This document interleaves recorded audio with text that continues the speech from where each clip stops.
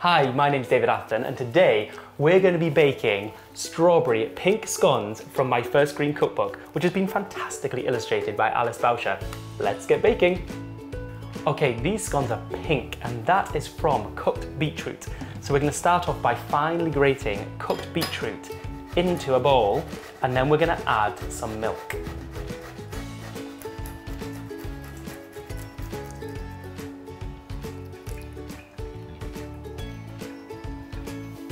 Next step, we've got our self-raising flour in a bowl, and we're going to add some baking powder to give it more of a boost, some vanilla for flavour, and we're going to add cubed cold butter. And we're going to rub this butter into the flour until it's quite fine and looks like breadcrumbs. So this is nice and fine now, so I can add the beetroot and milk mix to it, and we're just going to mix this gently together until it comes to a dough, and then we'll leave it for 10 minutes. And while we're leaving it, we can be getting on with getting our surface ready to roll it out.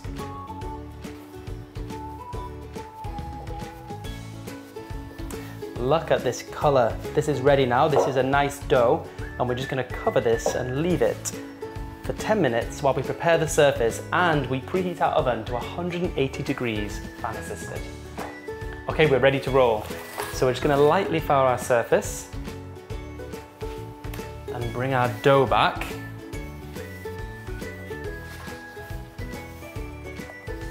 And we're going to roll it out till it's about 2 centimeters thick, which isn't very much rolling really.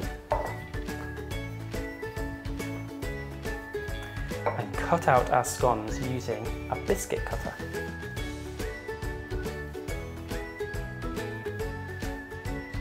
If you've got spare bits, you can just push them together and roll again. So we're going to put these on a lined baking tray. They don't need to be too far apart.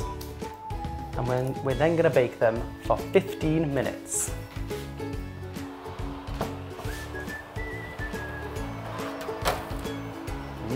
These smell delicious. Right, we're going to leave these to cool, and we're going to slice them in half, and we're going to put some super strawberry jam from this book on, some Greek yogurt, sliced strawberries, and then a dusting of icing sugar.